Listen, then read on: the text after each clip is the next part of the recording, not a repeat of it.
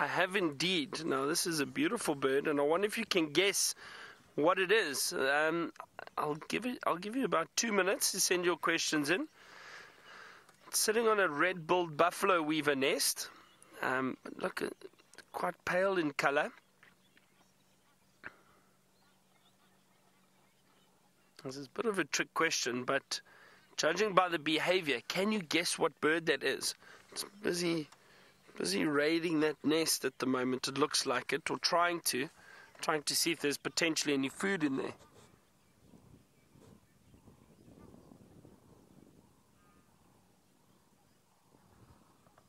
Well, we're just at Chitwa Dam at the moment, at the big dam.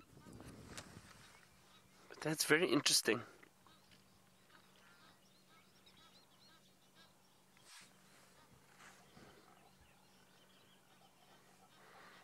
You see, look, I wonder if it's managing to get anything.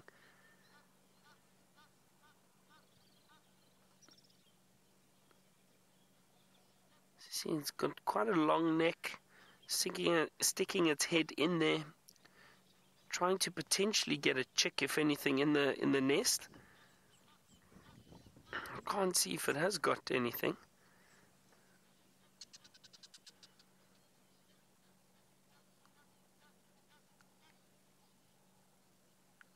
You can hear Egyptian geese calling around us.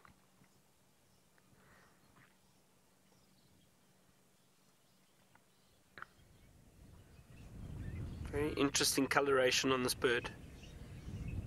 Now, it looks like it's trying to actually tear that nest open a little bit to get in there.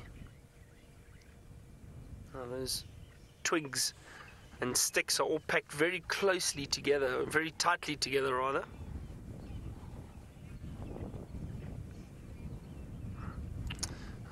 James Richard, you are correct, sir. Well done. It is an African Harrier hawk, a juvenile African Harrier hawk. That is why it has that pale coloration. Usually they are grey in color and they've got that beautiful yellow face. So this is a juvenile. Quite easy to identify, actually, judging purely by the behavior. For one thing, raiding a nest like this and the way it stands and uses its wings as balance. This is really, really interesting to watch a youngster raiding a nest like that. I think let's just stick with it a little bit longer and see if it does manage to get anything out here. You don't often see them raiding a nest for so long without them being mobbed and chased off.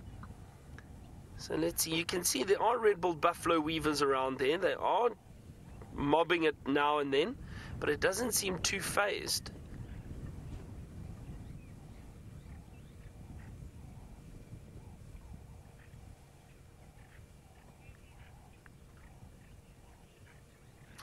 So some of you might be saying it's a gymnogene. Now, a gymnogene is the old name for the African Harrier hawk. It used to be known as a gymnogene. So you are correct in saying gymnogene. But the name that has been used for quite a few years now is African Harrier hawk. All right, well, I'm going to sit with this African Harrier hawk a bit longer and see what it gets up to. James has got a little bird he'd like to show you.